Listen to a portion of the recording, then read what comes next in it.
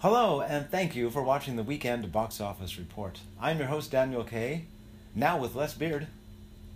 And this is the report for the weekend of April 8th through 10th, 2016. Two new movies in the top 10 this week. For a change, one of them opened at number 1, which is always nice. I'm glancing at my microphone. Sorry, it's a new microphone. It's distracting me. So, coming in at number 1, from Universal, The Boss, starring Melissa McCarthy. Melissa McCarthy is the whole show in this one. And it pulled down $23 million, which is just fine. It's from Universal.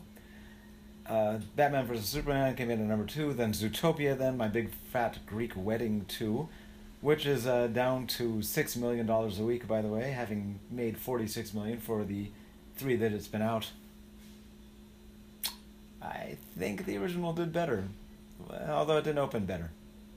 I don't know what to tell you. Coming in at number 5, Hardcore Henry, from STX Pictures.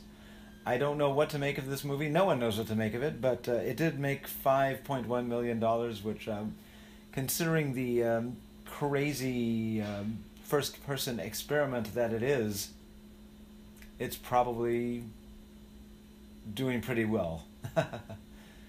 I should see it, actually, because just the idea that it's so much different than other movies, that alone makes it worth seeing to people like me.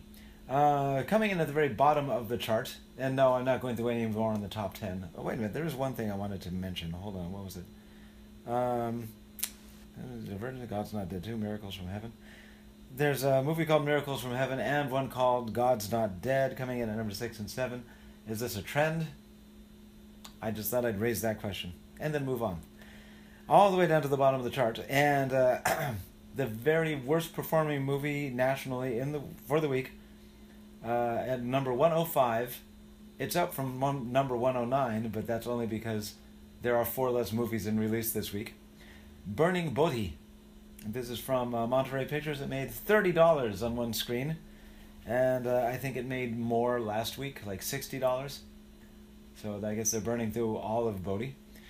Coming in at number 104, also from Monterey Pictures, right there above it, and opening as a brand new feature, Memoria. It made $47 on its one screen. Monterey is batting 1,000. You know, Monterey, the city, is actually really nice. I'm just saying. All right, well, thank you very much for watching the Weekend Box Office Report. We'll be back again next week with another box office report. Also for a weekend. Bye for now.